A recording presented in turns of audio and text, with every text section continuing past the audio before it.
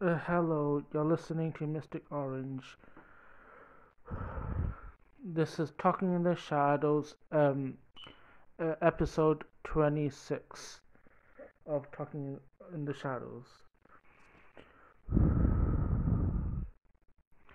Get sit around. I hope you're all enjoying these episodes of Talking in the Shadows. In this episode, I'll be reviewing um, Winx Club Season 1, Episode 16. Um, but before we get into the meat and potato, let me know how you've been doing. I've been doing great. I've just been binging through Lauren Z's side. Her her video on Sally Face just popped up yesterday, and I've been binging through those. So yeah, I highly recommend checking Lauren Z's side out of her live stream on Sally Face. So yeah, it's really fun to watch. So yeah, so get your snacks and drinks ready. I'll be reviewing uh, this episode of Winx Club. I've seen other YouTubers reviewing this episode, such as Winx Club Forever Podcast and Unicorn of War. Um, I think that in this episode, um, Winx Club Forever Podcast actually did invite Unicorn of War, so they kind of did a collaboration in this in her podcast video of this episode. So yeah, I will link the I will try to link um both of these videos either the description or I might post it in the community tab. Yeah. So make sure to check out my community tab. I always post there for things. I also post like Winx Club songs and other Winx Club things. So yeah, check them out. Um, before getting this video, bear in mind I do stutter a lot, so be mindful of how I speak and stuff. So yeah, um, we're just gonna relax and just um, enjoy this video. And if you're not into videos like this, then this channel isn't for you. This channel is where I have talk behind the cameras, and yeah. So make sure to check out Unicorn of War and Wings Forever podcast as well. Subscribe to them. Yeah, they have good content. Uh, Um, so we're reviewing episode 16 of Winx Club of season one. It's one of my favorite episodes. Actually, it is my favorite episode of season one because there's so much to talk about. Um, I would say in comparison to the last episode of episode 15, it has lot to talk about. Episode 15 was kind of a boring episode. The girls just find an envelope, and it was a very boring filler episode. So yeah, I'm glad that in the Focus dub, they kind of made a change to the episode 15 of having the beginning of episode 16 be the cliffhanger of episode 15. It kind of made that episode a little bit better from being boring. Um, so yeah. Um, so um, at the start, it's just um, uh, the tricks create this. Nightmare Gargoyle. In the Cinnamon version, it's called Nightmare Monster, but um, the foxes actually identified this mythical creature as a gargoyle. Um, I want to say that I love all the mythical creatures that are represented in Winx Club. You wouldn't believe how much mythical creatures that Winx Club has. I have created videos before talking in the shadows about like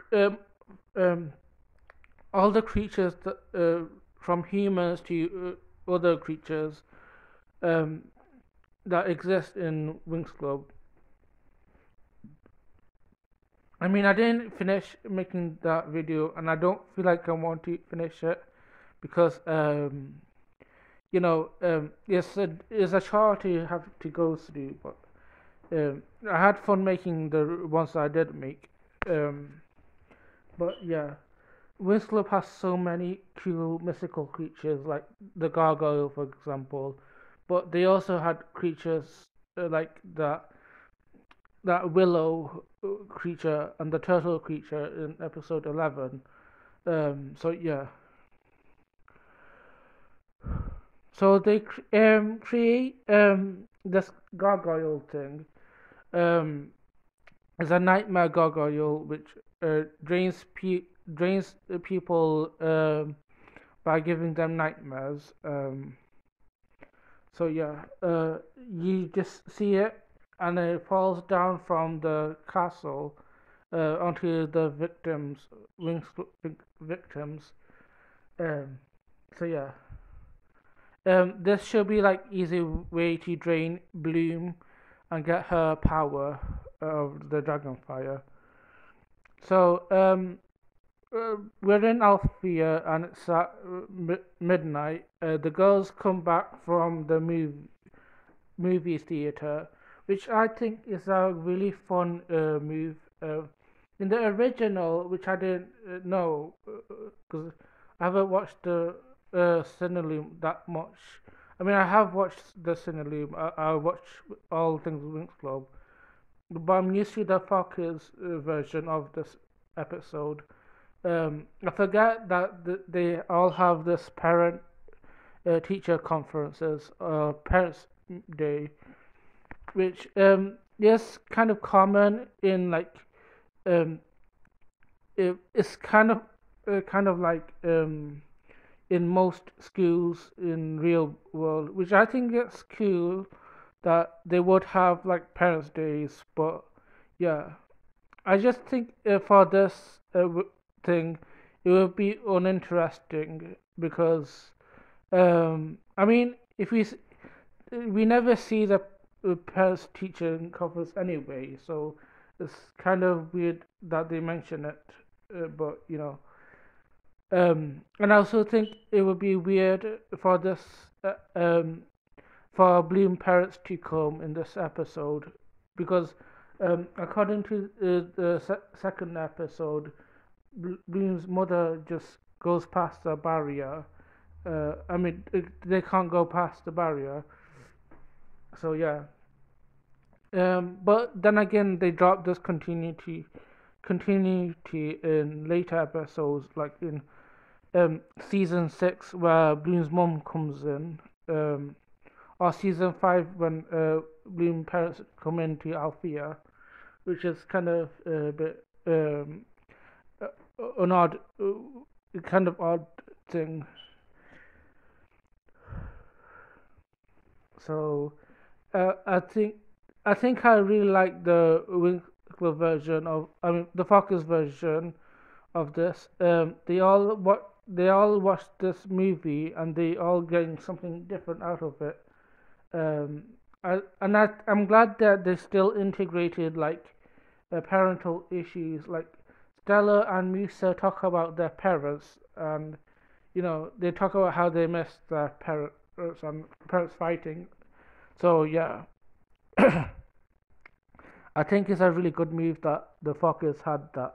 Um, and I also think it's funny how like Bloom is kind of like into the movie, but Flora is kind of like scared of it. And also like uh, she had you know she had all the popcorn that Misa bragged about. Said. I thought it was funny. Um, as they come into the hallways, Tekna just looks her about, and she's kind of alert about her surroundings because she can't hear the noise around her. Um, so yeah, um, they all go to sleep, and unfortunately, Stella is the first victim. I think this is kind of uh, interesting because Stella sleeps alone. One thing you need to know about horror movies is to never go off alone because you know you're the weakest link and you're the first to be the victim. It's a horror movie basics, so Stella was going to be the first victim anyway. So yeah. Um, so the gargoyle hovers over Stella, which, in my opinion, was very weird. It, when I was younger, I used to think this was a little bit weird. I thought it was a baby. It looked like a baby, just crawling over Stella. When I was younger, it definitely freaked me out because how it like just clings onto Stella in this position. It was there's a lot of things in Winx Club that is bit creepy, especially in like the early seasons, like season one and season two. I can't think of other times where like Winx Club has been creepy. Like, I think you'll find in the later episodes, where the Magic City is like filled with corpses. It was Winx Club didn't shy away from adding creepy things. So, it, Stella kind of has a dream about her parents, uh, King Radius and Queen Luna. We see them in the first time. I think it's really incredible. Um, you know, seeing the full view of Radius and Queen Luna is just they look so elegant and beautiful. I think like back then this would have been the only scene we see Luna, because in the golden age of Winx Club, Regis would have been only seen in this episode, and also in season three. Luna isn't present in season three, so yeah, we always had like mystery of what Luna was like until season five came along. So yeah, so that was like before 2012. Um, so Stella has dream about the her parents, and then in the later the baby turns into like a it's like a half porcupine, half wolf kind of creature, and then Stella still has nightmares. Is her parents split up, and then she sees like a mirror of her, and then it turns into like a watery thing and splits her in half. I think that scene also creeped me out. I just thought it was weird how like Stella would be snapped in half. So yeah, um,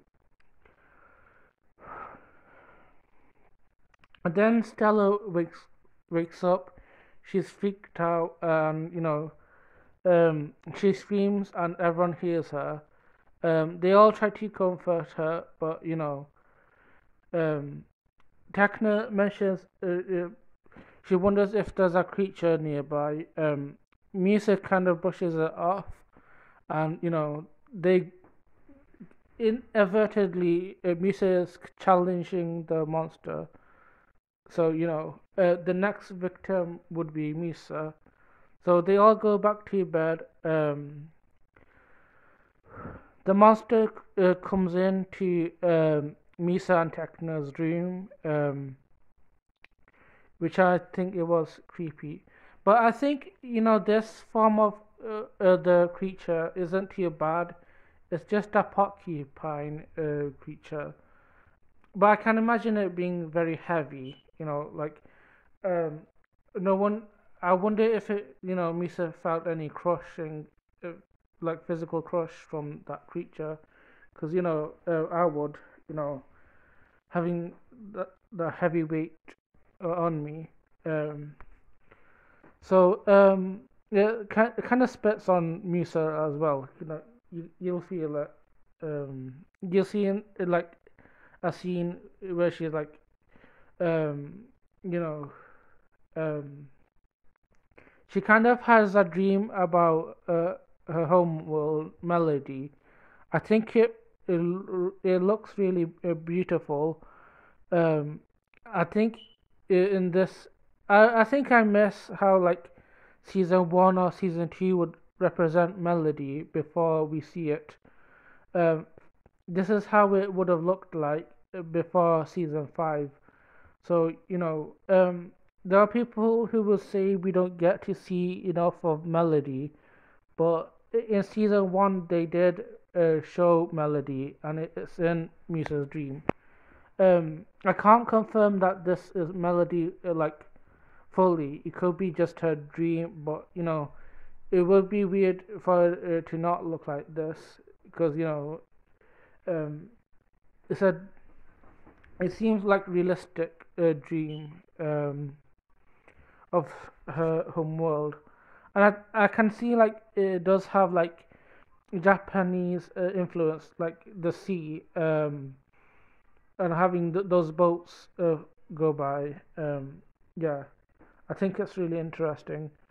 And then she sees her mother, which I think she looks really pretty.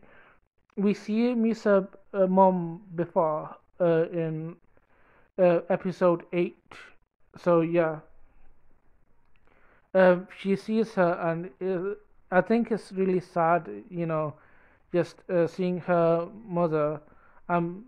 She tells Misa that she can't hear any music, which is I think is vital part of Misa. Um, like he Misa is like music is like an expression for Misa.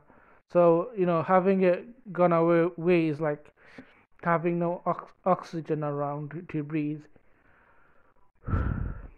So yeah, um, so Misa's mom later then vanishes, and she feels like she's all alone. Uh, it's kind of sad because it's kind of like her mother is gone, and now it's just Misa. Um, so yeah, and then she goes like, "Oh, she can't hear music either," and then she screams, um, which I think it's kind of chill. It gave me chills. Uh, I didn't like in the original version. I think um, I've seen the original version, and it's just Misa screaming for Riven. I think that was a bit dumb thing to add because this dream is about Misa's mother. Why is it? Why is she screaming about Riven? And also, Riven wasn't any way nice to Misa at all. um, she let witches go after her. So um, you know, so I don't get the Cinnalum version of that dream, but I did enjoy the Fockers version of this dream. So yeah, after after Misa being the victim, she kind of like rolls off the bed. It kind of a bit weird, Misa just dozing off. Um, so the the monster turns into like an insect with one eye. It's kind of like a daddy long leg kind of creature. Um, but so it goes up. The next person next to her is Tekna, who's in the same room as her. So the monster is kind of smart. First it goes after Stella being all alone, and then it goes after Musa for challenging it, and then going after Tekna, who is next to Musa. Um, so the the insect kind of creature goes over Tekna's head. Um, it kind of gapes open its mouth, and it's really weird. Like this red glow goes on Tekna's face. And then in Tekna's dream, I think out of all the dreams, Tekna's dream actually gave me nightmares uh, when I was younger. So yeah, Tekna's nightmare gave my nightmares, me nightmares when I was younger. So yeah, I thought it was really weird how there's these numbers fall down, and it's a body just rising up. Um, uh, you know, it's kind of creepy, and it just kind of wraps around this person. I I thought it was Techno, but I'm not too sure. It's like a weird gritty type creature. And then we just see Techno on the ground. And when she wakes up, like all the things around her is like blocky machine, like everything is in cubes. And then like Timmy comes along with his uh, glasses coming off. It's definitely creepy. So overall, I think Techno's dream is the scariest. I don't know what the hell I watched when I was younger, but So after the monster transforming and leaving, Techno wakes up. Uh, she sees Misa like off her bed, so she goes over to wake her up. So yeah. Uh, so Techno and Misa, the panicky conversations wakes other girls up. So they come to their room, and they all try to investigate. Murta kind of alerts them later, and then like Kiko, senses it. Um, Shout out to Murta the Pumpkin and Kiko in this episode. They we can't thank them enough. You know, Kiko is just the best animal sidekick, and Murta is just the best side character. Um, so Flora kind of like contacts Murta, which I think is really cool. Like Flora is just doing this, you know. So she gets projection of Murta, and Murta kind of explains to Flora about what happened, which is the tricks kind of sent them the gargoyle monster to them. It drains their powers, uh, it makes them easy for tricks to take after them. So they make a plan for tomorrow night. Um, in the morning, they all gather around in the front, apart from Flora, who's trying to break free Murta.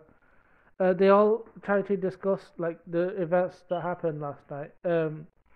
Bloom kind of talks about herself, like her insecurities. She's wondering if the tricks are after her. Um, so yeah, um, and she's wondering if the tricks know about her path, her past and stuff. So yeah, um, so um, I like in one scene like how Bloom mentions that Flora uh, hates the tricks, and she can't believe that Flora hates used the word hate before. I think it was really iconic line because it's funny um like Bloom not believing that Flora would be like this because Flora is that typical nice girl. Um, so you would imagine her being like spiteful, but it does make you wonder like what if Flora started to swear and stuff. It's really funny. Um, so after that, they all make a plan. They're all in the pajamas. They go off to bed. Um, well, they're not in their pajamas, but they are in the bed. Meta's pumpkin starts to glow, and it alerts Kiko to go to Bloom, and the Kiko tries to wake everyone up. The monster is like this dinosaur thing. It comes onto Flora's bed. Uh, but good thing we have Flora. She's really strong in this episode, so she's coming through. Um, I'm glad that Flora defeats the uh, monster with her vines. So it really shows that Flora is just amazing in this episode. Um, because she's really coming through. Like she helped Murta with this projection thing, and she's helping the girls come through.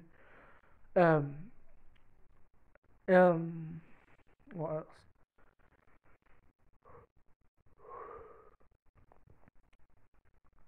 But I low key wondered what her dream would be like. The other girls they all have their dreams, but Flora is the only one who didn't have her dream. So it's a both good thing and a bad thing. Because we would have a depth research of what Flora would be like. Um, I did think like Flora trying to save her sister again, Rose, slash Miele. Um, it I think um it reminds me from Digimon Data Squad. I think it's one of this episode where um, Marcus, Thomas, and Yoshi they all have these nightmares, and I was wondering like if Flora would have nightmares like Marcus, um, where like Marcus is trying to save his sister. If that could be like that for Flora. Like she's trying to save her sister, but she's unable to. Like every time she tries to save her sister, she like goes away from her, so like she's unable to save her sister. So that could have been her nightmare. You know, it's a really interesting way to like you know get figure out Flora, but and then um, they all come out of the rooms and they all see it as a really huge dinosaur-like creature. Um, so um,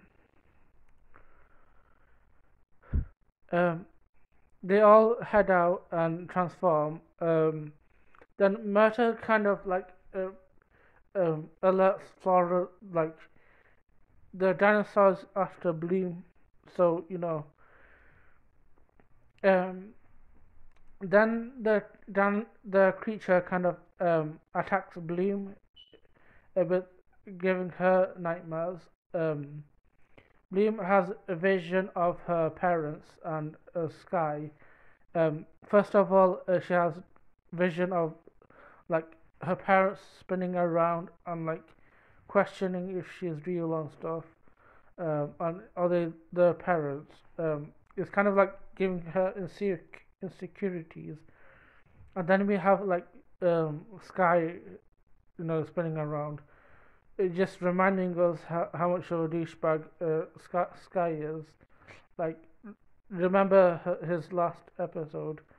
When he just ditched Bloom, and like in the next episode, he's gonna be a bigger douche because we'll find out because yeah, we all know what Sky did. So Bloom gets wake up call from Stella to snap out of it. They all go after the monster outside with Stella teleportation. Um, so they all go after the monster, but it attacks Tekna and Musa, following them off, and then the tricks come. Icy puts Stella and Flora in an ice thing, and they all capture Bloom with a creature. With Bloom being so weak, they almost managed to get Bloom's power, but fortunately for Bloom, Faragonda arrives and she defeats the monster. Um, Faragonda with her like dress thing, she just chases after the tricks. I think it's really hilarious how Faragonda just chasing the tricks. Um, it's just funny to me. How like an old lady just chasing the like teenagers in the sky.